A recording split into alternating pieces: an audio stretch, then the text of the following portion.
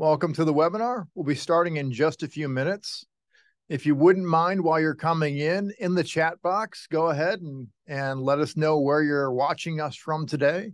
It's always interesting to see just how widely people are interested in different topics. I know spotted wing Drosophila being as much of an issue as it has been, we're expecting a pretty wide-ranging audience from different places around the country, and even our neighbors to the north up in Canada.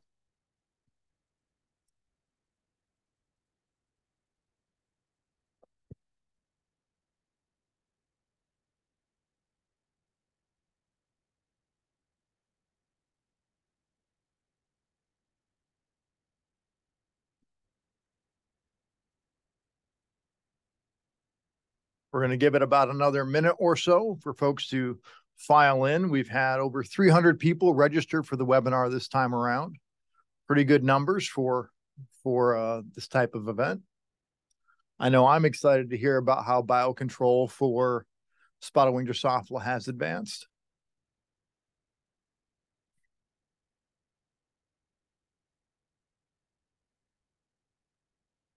And for those who are just jumping in now, if you want to go ahead in the chat, mention where you're from. We always like to kind of see the spread of people we have. Looks like we have Georgia, Virginia, New Jersey, North Carolina, Connecticut, Mississippi.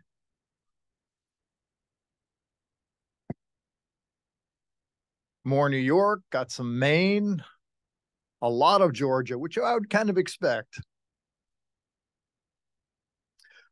And we have our person furthest away. We have someone from Turkey today. And Scotland. Truly international conference for this morning. Just a couple more minutes while we let people join up.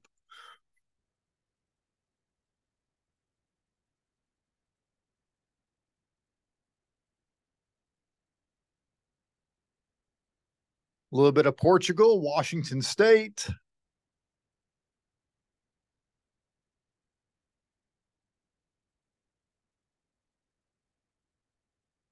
For those just joining, we're going to get started here in just a minute. Want to give just a little more time for people to file into the room. While they're doing that, if you want to type into the chat where you're watching us from today, we always like to see the diversity. We've had a number of international folks. I mean, Scotland, Turkey, Portugal, that's pretty good. And Canada. I knew Canada was going to be here at some point.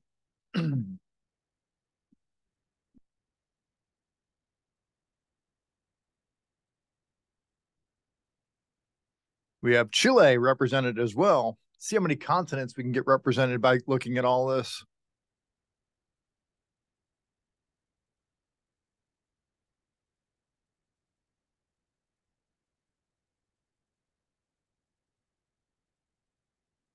Okay, we are now 1 after. That's probably enough time for everyone to come in. Thank you for coming to this webinar today on advances in biocontrol for management of spotted wing Drosophila. Very excited to see these presentations today. Little bit of meeting logistics getting started. If you have questions at all during the presentation, there is a Q&A box down on the bar. It's next to your chat. The Q&A box will help us make sure that we answer any question you ask about spotted wing Drosophila.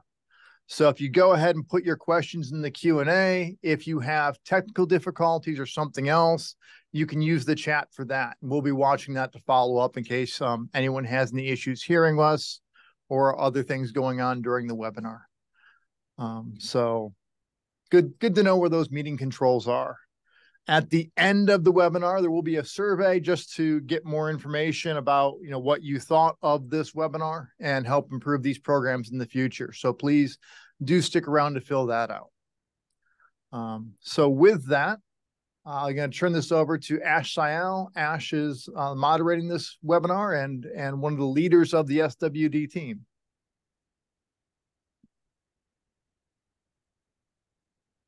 Good morning, everybody. And good afternoon, and whatever applies to wherever you are based at. Thank you so very much for joining our webinar today. This webinar is a presentation by Sustainable SWD Management SCRI project team, which is a multi-regional team that has been working on SWD for several years. Today, we will talk about advances in biological control for management of spotted wing Drosophila. Spotted wing Drosophila is a vinegar fly of Asian origin. It was first detected in the mainland US in 2008, and since then it has spread throughout United States and also worldwide. It is one of the most devastating pests of small fruit growers have ever experienced. Females of this vinegar fly lay eggs in developing or ripening or ripe berries. And once eggs are laid, they develop to adulthood, go through the development stages to develop into adults in 8 to 10 days at 25 degrees centigrade, which means that it can go through several generations within one season to build up populations really high levels. As you see, the damage in a blueberry shown below on this slide, from a healthy berry to progression of the damage. Once female lay eggs develop within the fruit into larvae. Larvae start feeding, and within a few days, a normal, otherwise marketable fruit turns into unmarketable fruit.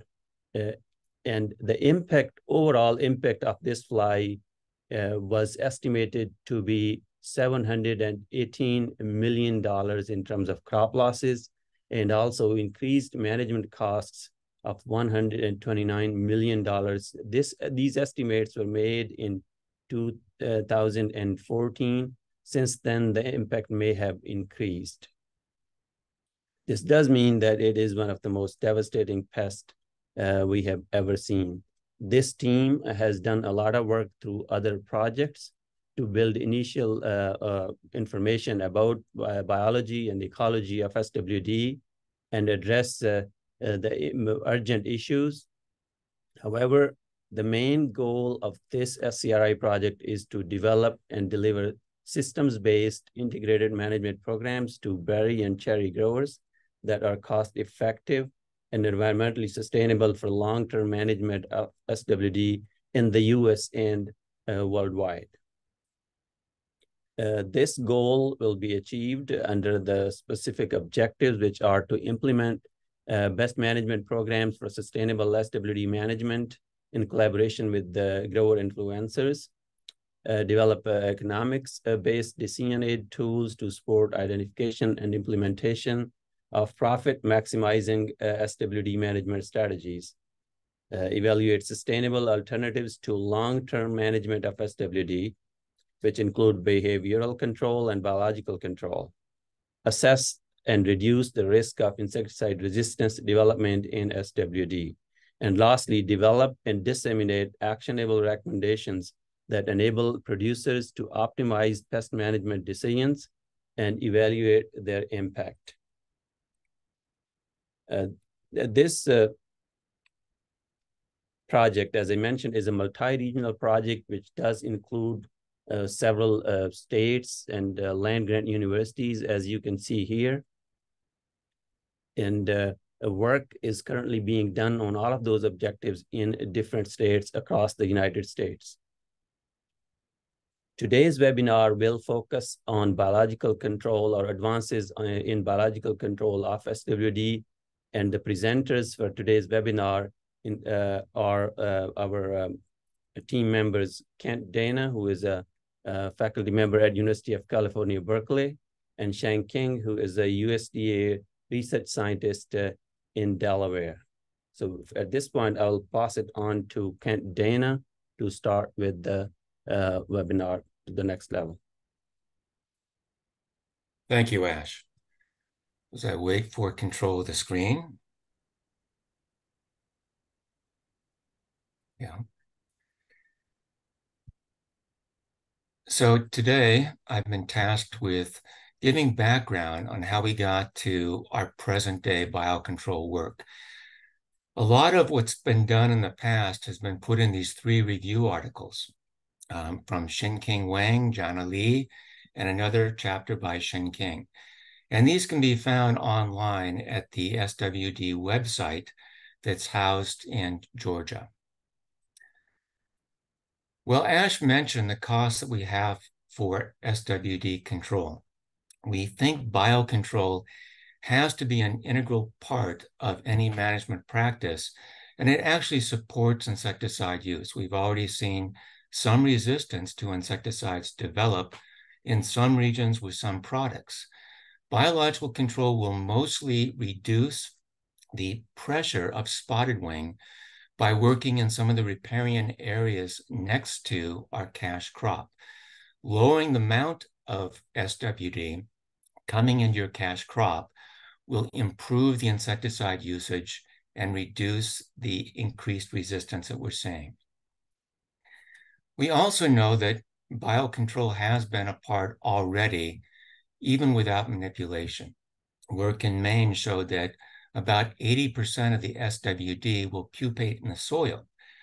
Well, down in the soil, there's all kinds of natural enemies. And early work showed that exposed pupa are oftentimes predated upon by a number of different natural enemies. This was also shown in Oregon. They looked at SWD pupa and larvae exposed or exclosed from natural enemies. And they found when SWD pupa and larvae were exposed to natural enemies, there was always a significant reduction. So some of the common natural enemies we find are ants, spiders, general predators, and parasitoids. That's that top picture, a pupal parasitoid. In fact, there are two kinds of pupal parasitoids in North America, one Pachycropoideus and the other Trichopria. Groups in Minnesota, Oregon, and California looked at manipulating these pupal parasitoids that are naturally here in North America and in Europe. We released tens of thousands of Pachycropoideus, and while we did get an increase in percentage parasitism, and in some cases a slight decrease in SWD, we felt it wasn't economically viable enough to be a good alternative to some of the more standard conventional practices. I will mention that other groups working with Trichopria, another pupal parasitoid, a group in Mexico, a group in California, have shown a reduction in spotted wing, and they do feel like this is a practice that deserves closer attention, closer merit. But we decided to work with, rather than the resident parasitoids, classic biocontrol.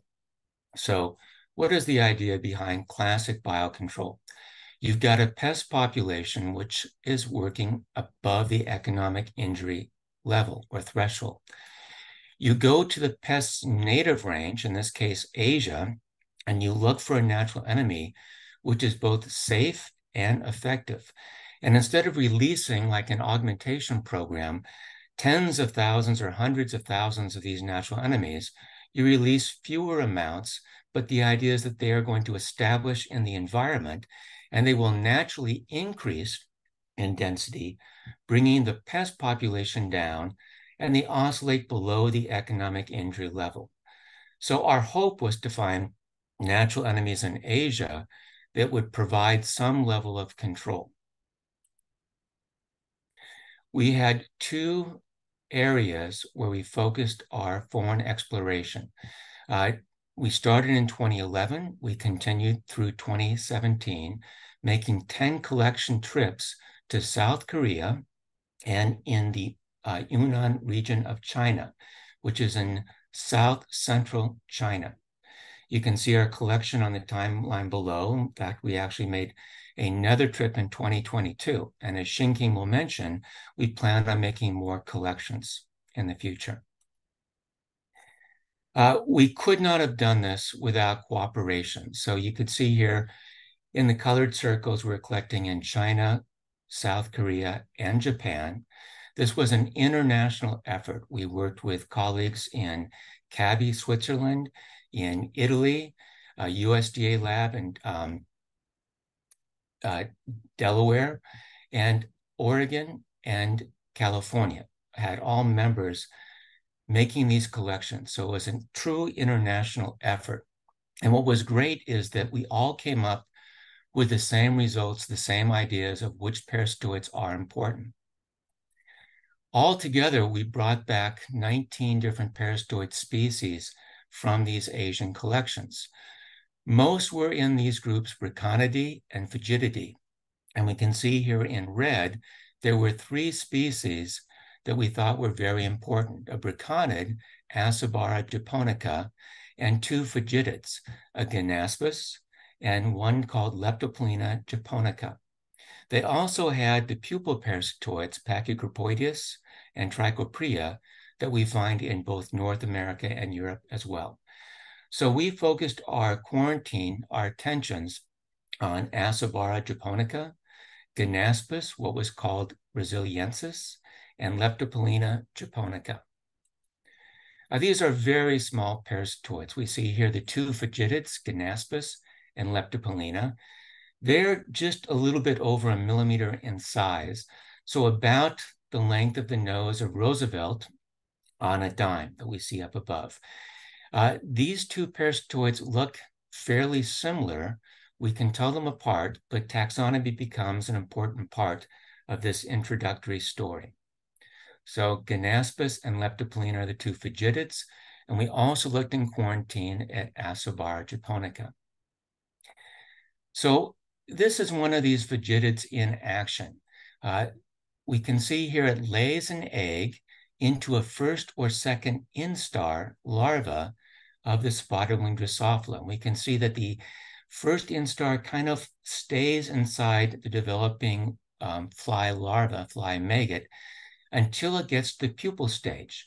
We can see a picture of the pupa. We see that little, it's about a first or second instar larva moving inside that pupa, and it chews up and eats the spotted wing from the inside out, and then it emerges as an adult.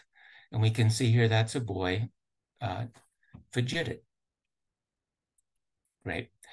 So what I want to do is give an idea of the kinds of parasitism we found in Asia, and that will give us an indication of what we can expect with these parasitoids released in North America. In the 2013 and 2014 collections in South Korea, in 2013, we were putting out sentinel fruit, like slices of banana or blackberries that we bought in the store, and we put these in the field, and we mostly reared out this Acebara japonica. This was for a large reason because we were getting a lot of other Drosophilid flies, a lot of common vinegar flies like Drosophila melanogaster. In 2014, we started to use both these sentinel fruit and ripe fruit collected. Now we're getting more Ganaspus and Leptoplena. In 2016 in South Korea and 2016 in China, we're now only collecting ripening fruit, and now we're getting a majority of Ganaspus and Leptoplena. But there was variation. There was variation depending on what kind of fruit samples we collected in our region. So first, what kind of host plants we were looking at. You could see here parasitism on rubus, and this little wild mountain strawberry was about 20%. We can see with one of the rubus species, Rubus niveus, we were getting more Leptoplena than we were getting Ganaspus. And on elderberry, Sambucus, we got very high levels of parasitism, almost 60% on average. That might be because of the host plant size. The larger the fruit, the further down inside the fruit the spotted wing larva can dig, and that might get it out of reach of these parasitoids ovipositors, where the elderberry berry was quite small, and so the maggot has less area to go deeper into, and it's more exposed to the oviposition. We also saw variation in the different areas. So we expect variation depending on where we're releasing this, Maine versus California. We can see here 3 areas of China. One where we had 2 rubus species, dominated by Leptopolina, one where we had this Western strawberry, elderberry, and rubus, dominated by Ganaspis, and one where it was just Rubus niveus, no Ganaspis whatsoever. So we expect to see some variation as well where we're releasing in North America. So once we find these parasitoids, a big part of this initial work was doing quarantine studies and looking at the taxonomy of these different parasitoids. We have to do quarantine studies to look at their biology, find out which is the most effective, but also make sure they're not going to do any harm. And we have to make sure we have the taxonomy correct to know exactly what we're releasing. So the biology studies were doing things like looking at the adult longevity and fecundity, meaning how many spotted wing can they kill. We found that both Leptopolina and Ganaspis, Ganaspis in the top graph, Leptopolina in the bottom graph, were very similar in their biology. In this study, for example, both lived about 18 days and both killed about 100 spotted wing Drosophila. We also wanted to look at their competitive advantages, how they interact with each other. This is looking at a parasitoid's functional response. Basically, how many fly do they kill, depending on how many fly we give them. We found that Asobara, the Braconid, was the most aggressive, followed by Leptopolina, and closely followed after Leptopolina by Ganaspis. And in fact, with other studies, we found their competition followed the same way. Asobara would outcompete the two Fugidids, and Leptopolina was a little bit better in competition than Ganaspis. But by far the most important work in quarantine is what do they have in terms of their impact on non-target flies. One of the important aspects of getting a permit to release any of these natural enemies is that it causes no harm to non-targets, or very little harm will come from this. So we can see Drosophila suzuki'i on the left is our target species. When we looked at Asobara japonica, the Braconid, it killed just about everything we gave it. So it doesn't have a very small non-target impact. Compare that to Leptopolina japonica. It really attacked about 6 of the different fly species we gave it, and about 4 others that had a tiny amount of impact on it. So a little bit more of a specialist, but still with a fairly wide host range. When we looked at Ganaspis species, really they were attacking Drosophila suzuki'i, Drosophila melanogaster, and Drosophila simulans. These are all closely related species. And in fact, the taxonomist showed that this Ganaspis could be broken down into 2 groups that were attacking spotted wing or very closely related species. We can break this apart molecularly. One, we refer to as the G1 group, and another as the G3 group. And in fact, these might be different species altogether. The G1 group was easily the most specialized, and in fact, in some studies, only attacked Drosophila suzuki'i. It was also the most common. So both in South Korea and in China, the G1 group made up about 67 to 77% of the material we reared out of spotted wing. So this was the target insect for our petition.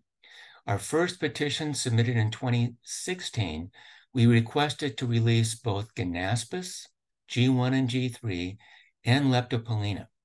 In 2017, that request was rejected because Leptopolina seemed to be a little bit too broad in terms of its host range. And we were asked for a better description of the G1 versus G3 Ganaspis. So we did more quarantine work, submitted another petition in 2019 for the release of the Ganaspis brasiliensis G1 strain. That was approved in 2021, and in 2022, we started to do our releases. During this time, we developed better insectary rearing techniques, and we started to work with different regional insectaries. So this wasn't just being reared in one or two main places. So what Xing is going to do is describe our progress with the release of Ganaspis, the G1 material, in our different regional insectaries. In green, we see all the states that are permitted for releasing this. And in yellow, those are the states where we have new requests out for releasing this material there as well. And while this happened, we had accidental introduction of Leptopollina japonica in British Columbia, which has been spreading to not just the close states of Washington and now Oregon, but also to other reaches within North America. And Xing will also describe some of that work that's going on and the Ganaspis studies as well. So with that, I will turn this over to Dr. Wang.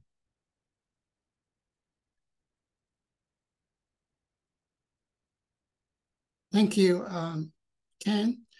Hi, everyone. So I'm going to, let me see if I can control the slides.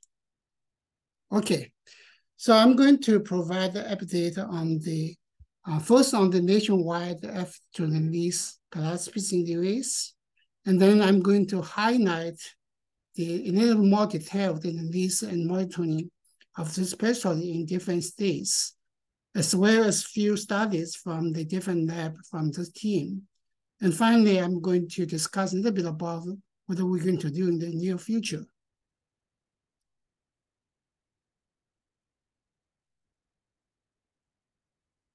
So this map shows the nationwide active release of this Ganaspis in the US. So the release started last year and continues this year. So we had 12 states conduct release last year, and this year we increased to 15 states. This nearly show a nationwide effort so far. This has involved 14 universities and 3 USDA labs and 2 state departments of agriculture. So 10 labs from this ACI team, and we collaborating with not different labs, for example, in Oregon, the UCD Jonas lab and the Department of Agriculture Max lab collaborating with Vance lab from OSU for releasing in Oregon, and in California, Brian Hogan's lab from USDA and collaborating with Ken's lab in releasing California. And also in the East Coast, in Delaware, we are collaborating with Penn State University with Kathleen, Kelly, and David, and also with University of Maryland with Kelly in releasing the 3 states. And in North Carolina, in Hannah, they collaborating with the North Carolina Department of Agriculture with Greg and Mazda released there. And we have a lot of some states they don't have funded by this project, but funded by the other project or by their department, like in New Hampshire, and they released this year in New Hampshire, and also Oscar released in Florida, and also the Mary released in Minnesota. So this generally shows, the nearly nationwide effort for release this pesticides in the US.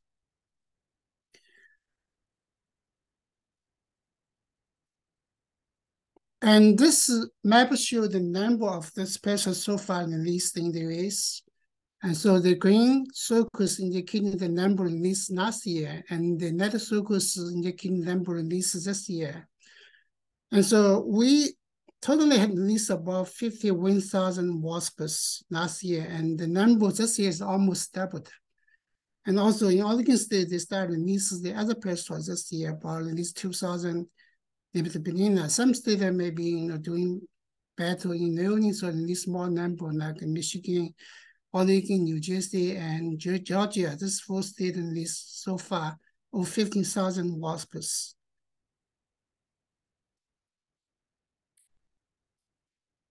So after the release, we monitoring the established and recovery of those pestoids. In some states, we using monitoring through the flow sampling. Some other states also monitoring through the centrotrophs. And so far, I've got all the data from last year. This year, some states still present their data, so another variable. But I will show you a few states later. So from last year, from field sampling, this 8 states, there are about 40 locations, 192 sites are surveyed, and at about 800 sampling, and collect about 39 kilograms of fluids from at least 40 different plant species. By the way, this number must be underestimated because I don't get a complete data from some state. And so all the specimens we collected last year have been identified, sent to Dr. Dana Gallopy from Agriculture and Agri-Food in Canada, in Ontario. And so she did all the molecular ID to confirm the specimens. Also, some species sent to Dr. Matt Bafton, the UCAI's best field lab for morphological ID. And so the data from NASA is almost complete. Taylor and we are going to working with available to put out the paper very soon.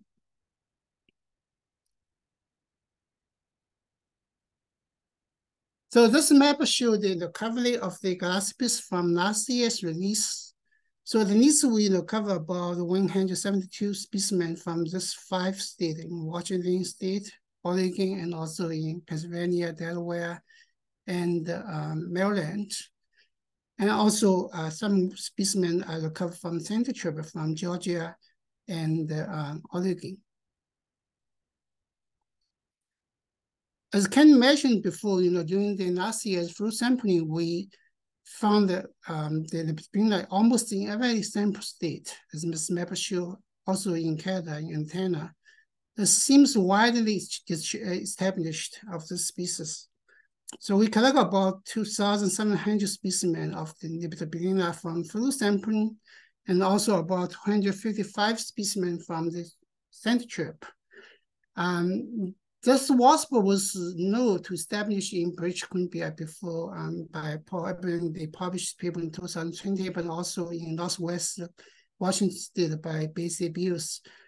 But now it seems it's widely established almost everywhere we sampled except California.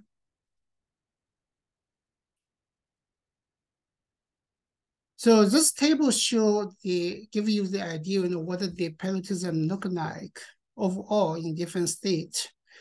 And so I also put the number of samples. This is larger samples in some states. You can see, like for them in Maryland, they collected above 1,000 specimens of the Lepidopilina, and the parasitism averages about 41%. And also in Oregon, the parasitism about 43% based on the flu sampling. So this is really very impressive. So in some states, the repertoire seems well established.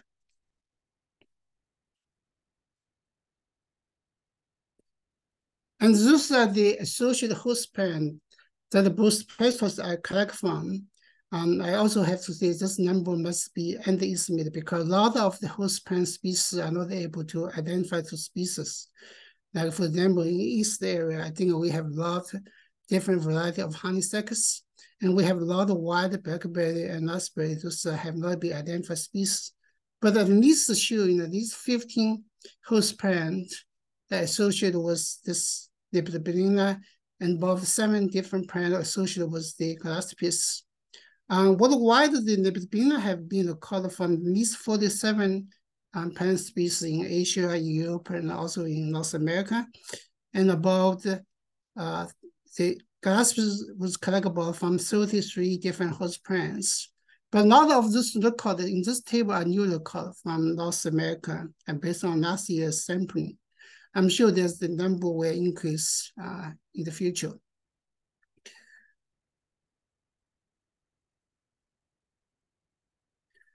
So this is the overall result. I'm not going to show you a little bit more details in each state. Let me start with our state in Delaware. So I'm here working with Amanda Kim in the Newark, Delaware, our USD lab.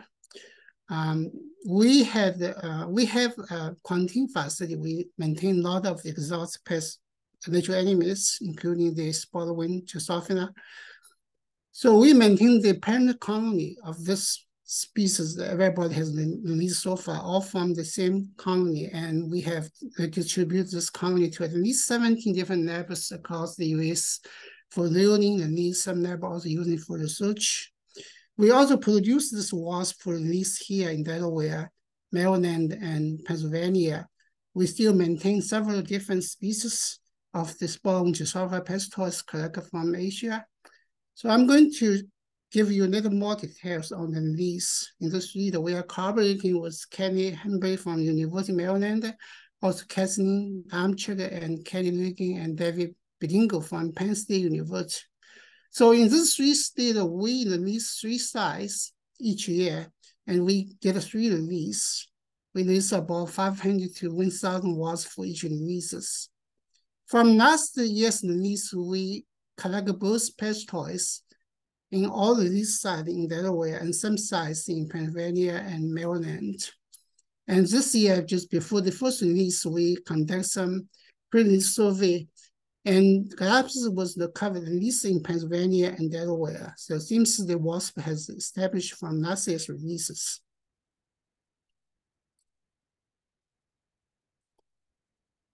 Just give you a little bit more information about the food sampling in Delaware.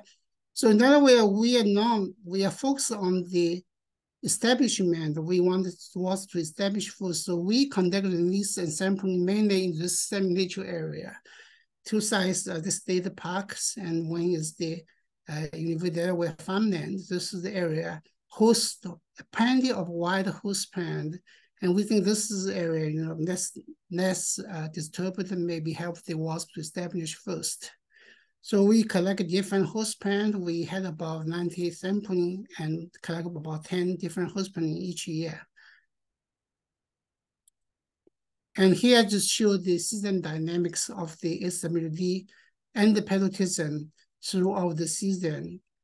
And so, so we collect the fruit over the season based on the temporal pattern of fruit availability. And in our area, mulberry is one of the first fruit mature in early June.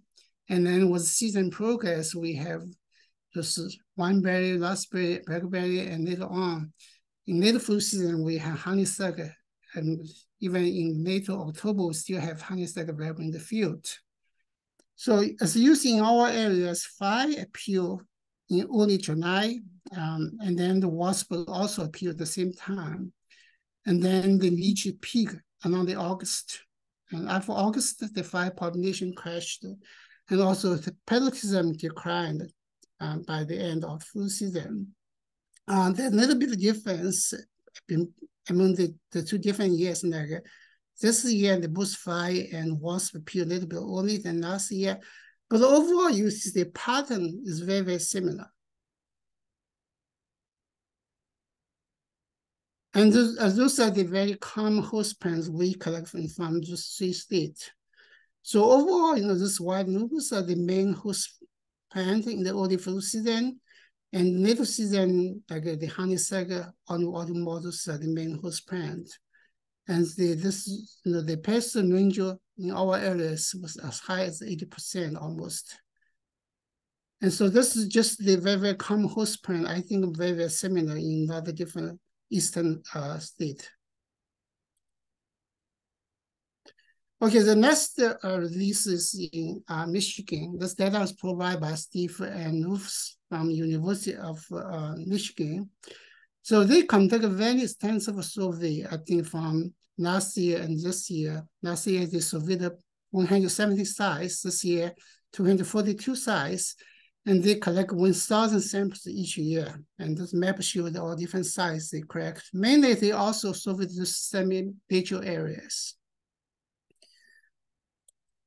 So this is their result. This number of SWD and pestis wasp emerging over the season.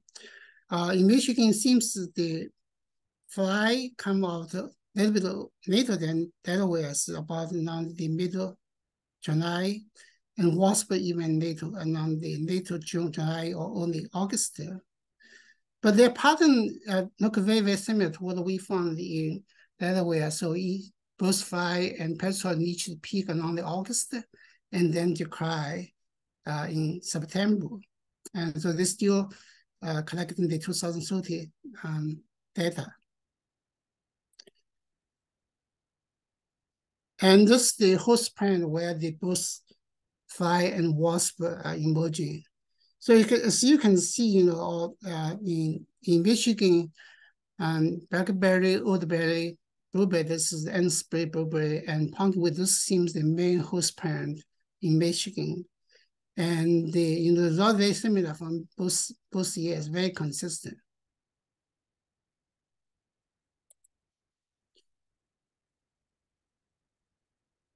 Okay, the next is some update from the Maine state, and this data was provided by Ben and Phil from PhilSnap. So in Maine, they also conducted release and monitoring last year and this year. They released in 4 sites last year and 5 sites this year. And they monitored the after release with both fluid sampling and single trip.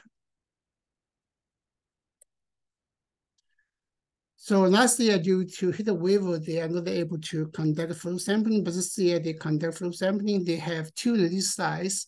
They also have 2 non-release control sites. They collect above 800 Lepidoptera from the both release sites, and about 10 galaxies from the release site, but they didn't find any wasp from non-release control sites.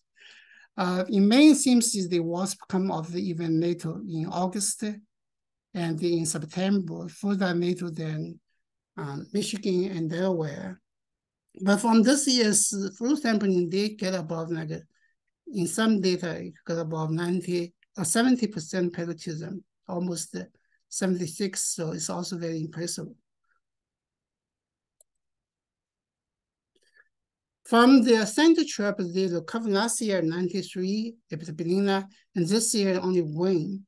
And so they think, center trap can be inconsistent. It's because it depends on where you put the trap in the area. For example, if you have a lot of white fruit that could competing with your center trap.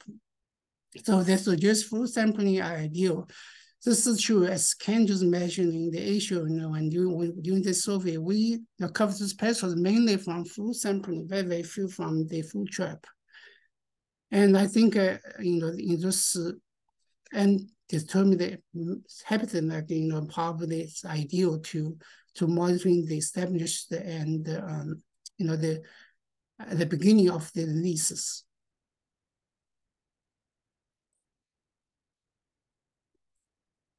Okay, this is the release in Georgia, the data provided by Ash and Senna. So in Georgia, they released in 9 locations and 18 different sites. So last year, they released about 10,000 wasps. This year, about 6,000 wasps. And this all these sites show their release. From last year release, they recovered the galaxies from center trap in one site, and this year they found the galaxies from fluid sampling in sites close to the center where they found the galaxies last year. It seems so. Seems the galaxies also established in Georgia. Okay, here's the release in North Carolina. The data provided by Hannah and Kena, and also the collaborating with Greater and Maza from North Carolina Department of Agriculture. So last year they released in 3 sites, and this year in 4 different sites. So they recovered the Lepidoptera last year, and this year they haven't processed all the data yet.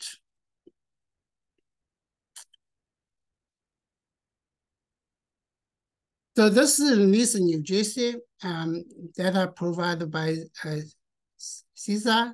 They're collaborating with Alex and Angela from the New Jersey peripheral insect learning lab. This lab have doing very well in learning this wasp. So their number and double the release about 5,000 last year in 5 different sites, and this year the number doubled, and also size doubled, and at least 10 different sites in southern New Jersey. They recovered both the Lepidopelina and Galaspis last year, and this year they have recovered at least the Lepidopelina.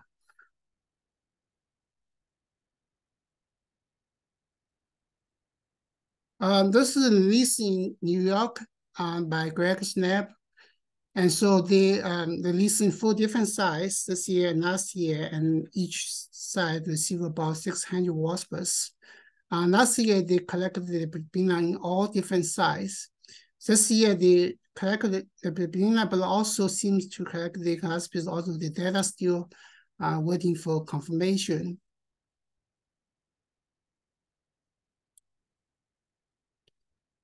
So this is release and monitoring in California data provided by Brian and Ken Snap. And so in California, they released in 4 sites last year, but they didn't recover Galaspis after releases. Also, they released in the K2 test, they recovered the Galaspis. And so this year, they increased the release site to 80 sites, and they have recovered Galaspis at least in 1 site. They also expanded their sampling to the further north near the Oregon border.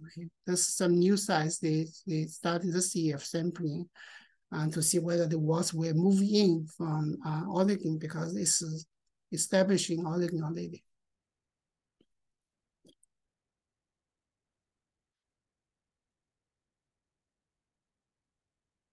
Now I'm going to highlight a few studies from different labs. And this first study is about cold storage of this Galaspis.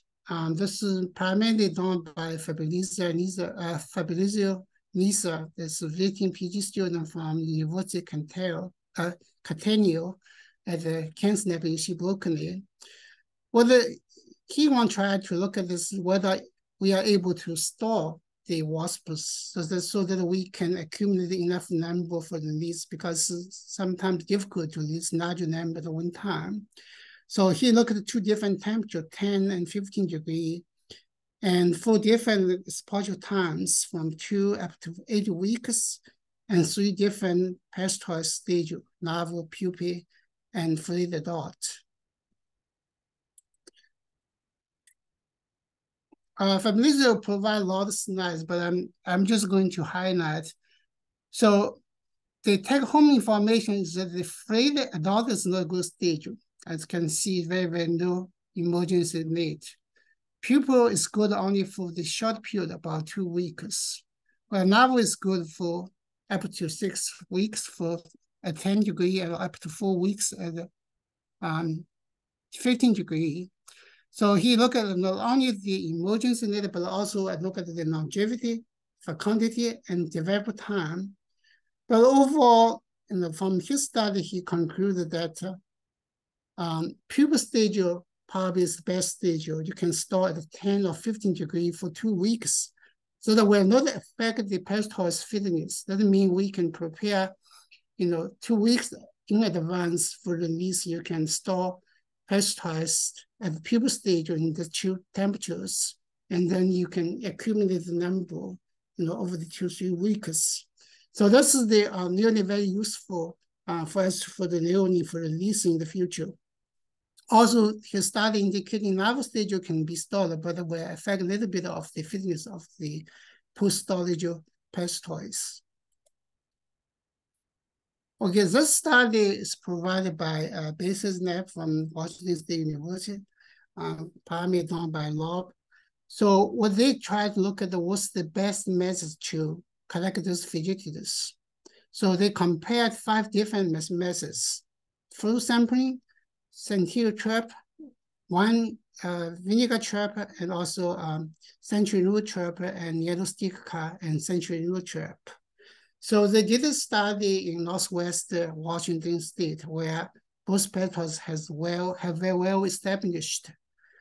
And what they found is the 1 vinegar trap and century rule trap seems the best method to collect those pasteurized, for monitoring those pasteurized.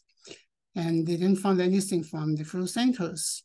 But I think the flow sampling is also very important. So we know where the wasps come from, which kind of host plant. So yeah, so this is also very useful for monitoring on those pesticides after releases. Well, this study provided by Lab in Oregon. So basically, they want to look at what changes after 10 years. 10 years ago, this lab conducted probably the first survey on the pesticides that are associated with this invasive species in Oregon. At the time, we haven't started release any wasps, right? We don't know. But this is 10 years past. They want to see what has changed. So they went back to the three sites. They did the survey 10 years ago. The one side is the Selma, Oregon, where they put a trap in blueberry crop, but also nearby the wild blackberry field. At that time, they found primarily the pupils of the Pachycape point vinibus, and then a few of the navipes of this is the Lepidoptera, that's the wasp. They can attack spot wing, but not able to evolve from some, probably evolve from the Drosophila monogaster. So this is 10 years ago. Well, today they put a more trap, and they found predominantly the wasp is the adventable population of the Lepidoptera japonica. And you see in most sites, 90% of these wasps that are covered is the adventable population of the Lepidoptera japonica. And then the result are very similar for the other two sites in Jefferson and in Corvallis. They're very consistent. So that means, the Lepidoptera japonica now is the dominant pesticides in Oregon. Okay, this is a study provided by Lab and primarily done by Zubin. So they look at the non-target effects of selective insecticides on Gillespie's and also on Pachycape mice.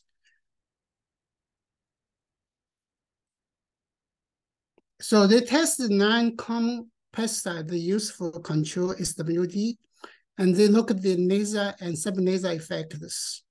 So they look at the survival of exposed to the recommended rate of application, but also look at the subnasal effect of AOC10 on the survival, fecundity, and offspring fitness of the pesticides. Subin provide me a lot of different size, but I'm just going to show you the conclusion from the study. So overall, they found that all the pesticides treatment have affected this, all the treatment have affected the pesticides, parasitism, as well as the fecundity, particularly for the P. vinimi, but also affect the offspring sex ratio, but does not affect the offspring development time. I probably missed one slide. This is the overall result. Okay, I'm just going to show you the last 2 studies provided by Greg Snap in Cornell University. So this study, the first study, look at the host selection behavior by both pesticides. Basically, they look at how the wasp will respond to those visual cues from infested versus uninfested blueberry or raspberry, or from infested blueberry versus infested raspberry. And so they did this testing in the affectometer by assay, but they didn't find any difference. It seems both pesticides can respond to both the infested and infested blueberry or raspberry. And then the second study provides them, they look at the into specific competition and outcome between the 2 pesticides in blueberry or raspberry. So basically they released 2 female of each species alone, or 1 female from each species. And then they look at the outcome in terms of the parasitism. In general, they found that 2 species working together better than 1 species alone. And so this is really good news. Ken also mentioned before during the survey in Asia, we found both pesticides coexist. And so it seems they can working together. We So this is the map we predict the potential distribution of Galaspis based on the habitat suitability. And so it seems that it can establish a larger area from Pacific Northwest to Midwest and to Eastern USA. So I think we are happy because the Bitcoin are already established, and we hopefully the Galapagos were also established, and hopefully they can working together, to bring down this following population. So in the future, I think we should continue the release and monitoring the establishment as well as the impact of the two parasitoids on the SWD.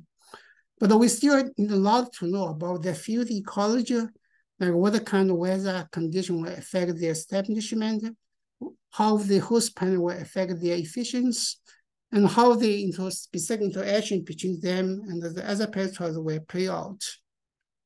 The other thing is very important. We want to mention, the species we released, we only confirm the one population that is around the Tokyo area was collected from Japan.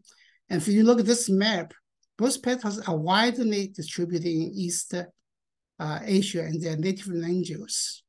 So I think there's not a potential to explore the genetic results. Particularly, we want to look at some key ecological traits like climatic adaptability. Maybe we should further optimize the selection of different strains. In case some area the Galaspis not able to establish, we might be looking for the population from different areas in Asia. Sort to build the climatically resistant biocontrol system for this pest.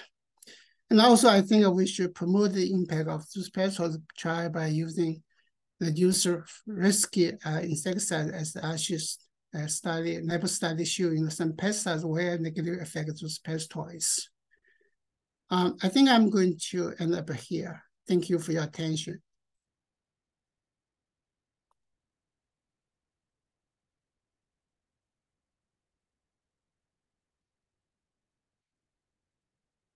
Ash, I go back to you. All right, thank you again. Thank you, Kent and Shang-King, for giving us a detailed overview of the efforts of our team. Again, to summarize, SWD is one of the most devastating and persistent pests we have ever seen in small fruits. And an integrated approach consisting of a combination of chemical, biological, behavioral, and cultural tactics is needed to control such a pest. Biological control, of course, is one of the most sustainable pest management strategies to control SWD. As part of this SCRI project, we have a massive and nationwide effort ongoing to rear and release these exotic natural enemies in and around small fruit farms, with the goal that once established, these exotic natural enemies will contribute to lowering of SWD populations in the long run. Again, if you are interested in releasing exotic natural enemies at your farm, please contact one of our team members from your state, or if your state does not have one of the team members, please contact us and we will make arrangements to release exotic parasitoids at your farm. And one last message that I want to give, as those pesticide compatibility studies showed, most of the pesticides do have toxic impacts, negative impacts on these natural enemies. And when we develop an integrated approach that does comprise of all tactics, we want to keep in mind that we try to use either reduced risk insecticides with minimal non-target impact on these beneficials, or we apply those products in such a manner that we will minimize overall non-target impact on these beneficials, so we can take advantage of these exotic natural enemies and overall keep these SWD populations lower in the long run. So our team, as I mentioned, is a multi-regional team. We already have developed a project website. It's swdmanagement.org. A recording of this webinar will also be posted on that website within the next couple of days.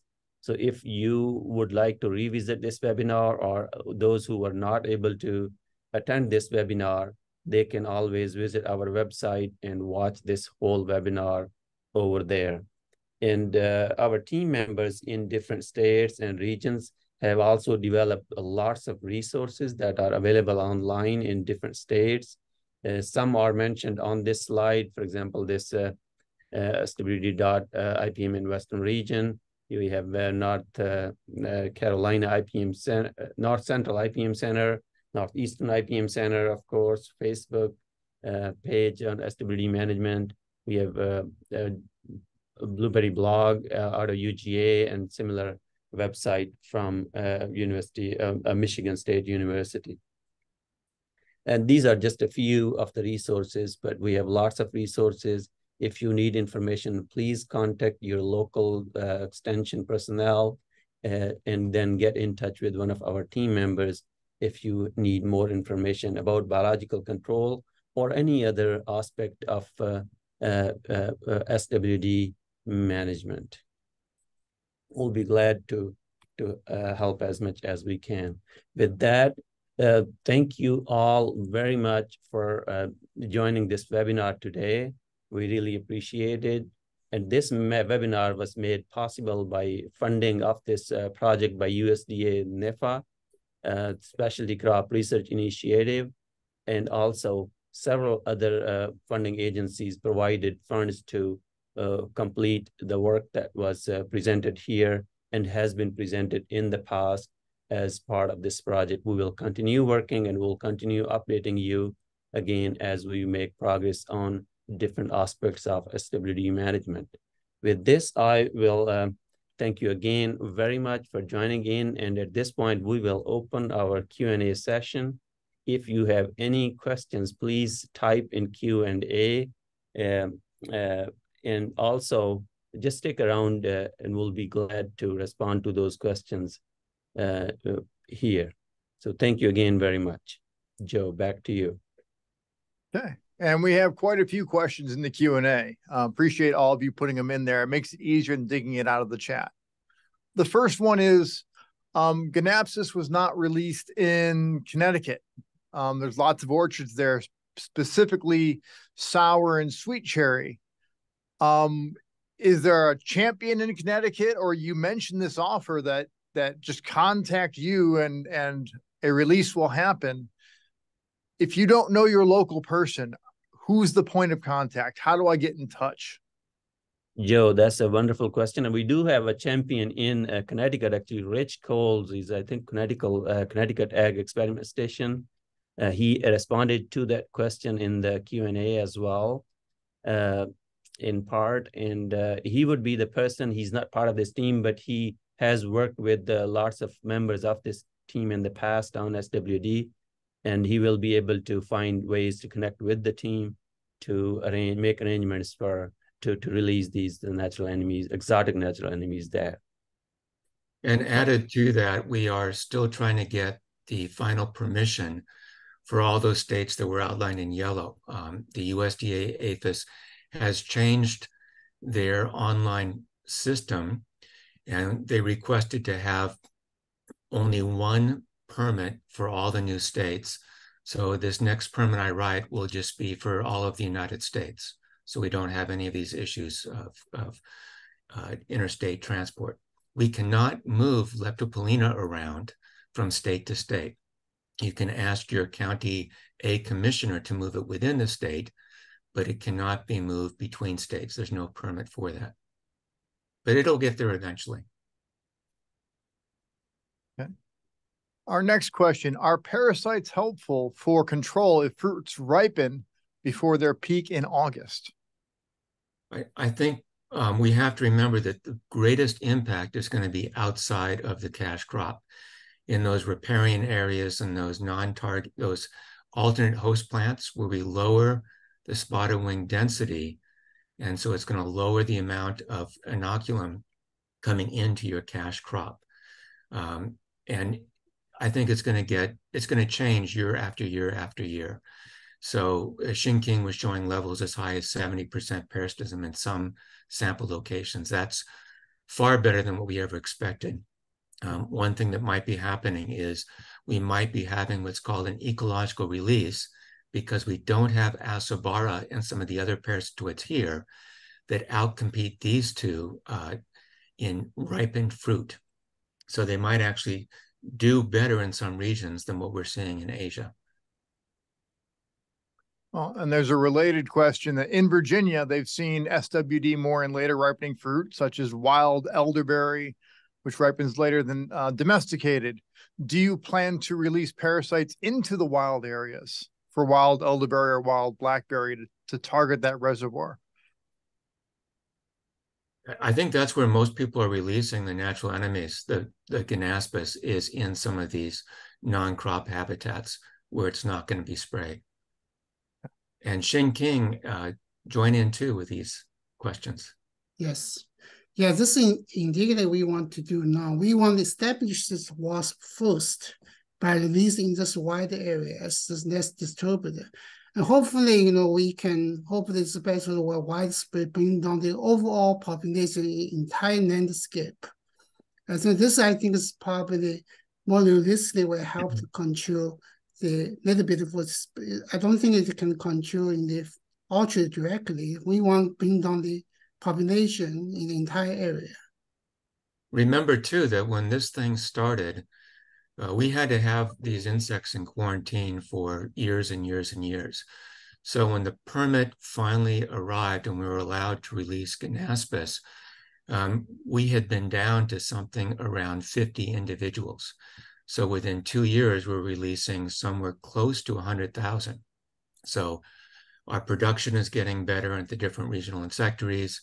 So those first years, releases were going to be lower simply because we had to gear up. We had to learn how to do it. We had to find good sites, good collaborators. And so I think the next year will be a good year for release and then back off and see what kind of impact we get. Our next question is, what plants or food sources would support the adult parasitoids? I think there are a lot of different host plants. Also, we haven't tested yet. There are some studies showing, those haven't been tested yet. Obviously, those wasps were feeding on honey, on nicotine, and yeah, they probably not all, I would say, not a lot of host plants providing food for those parasitoids. Remember, it's common with parasitoids especially that something like sugar water or honey water or nectar, what it does is it increases the longevity of the adult.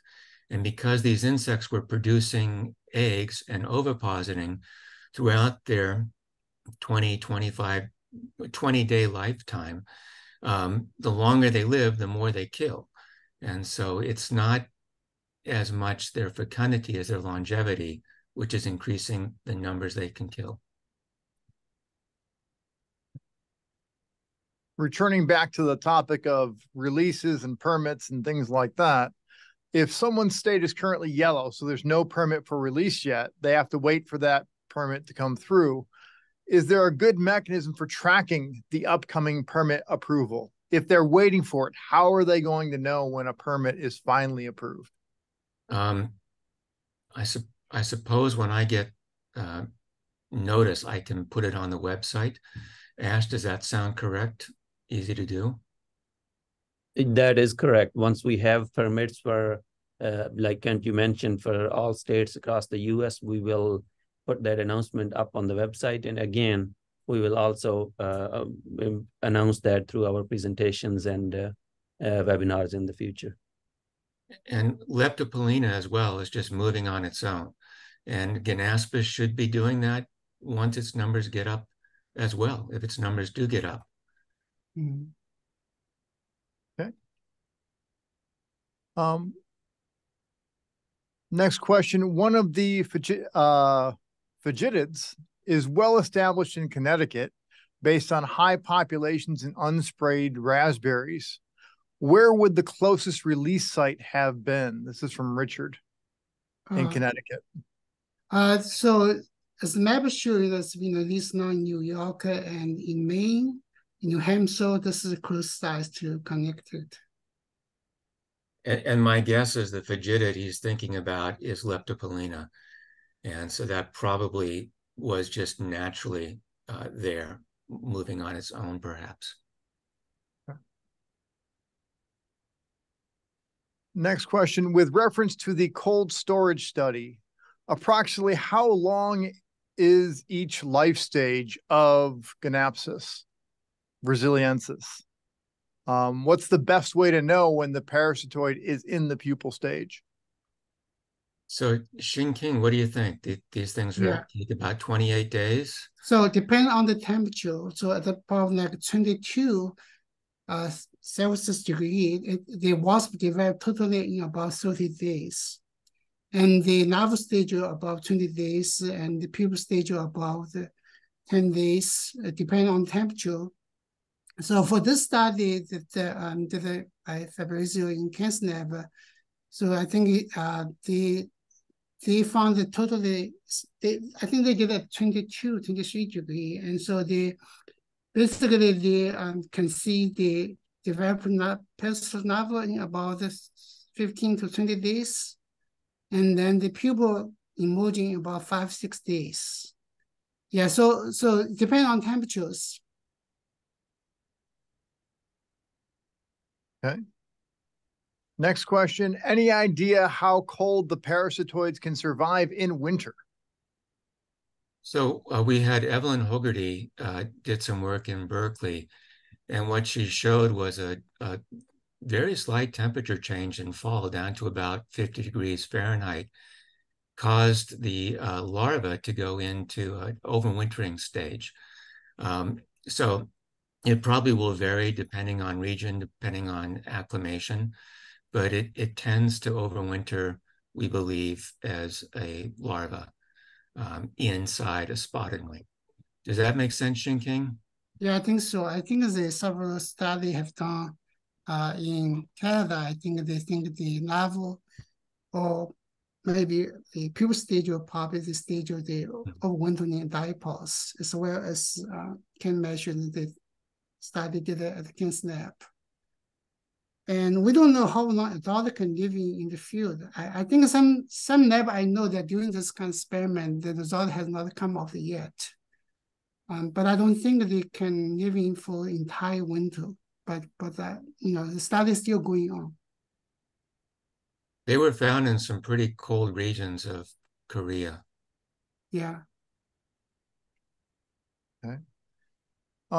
Is there a parasitism threshold to say that the introductions are successful or not?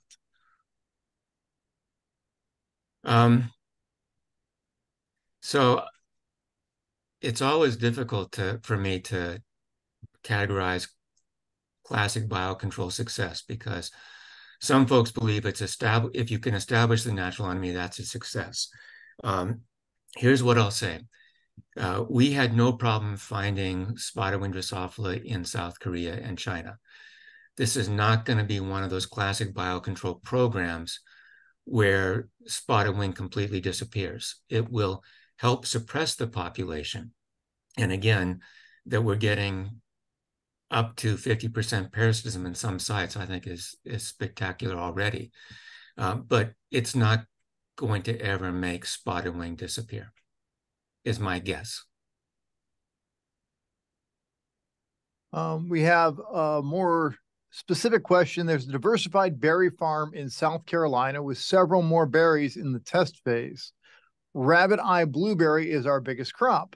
Does having susceptible berries present from late May to mid-November facilitate population suppression of SWD? Wow, that might be a question for Ash.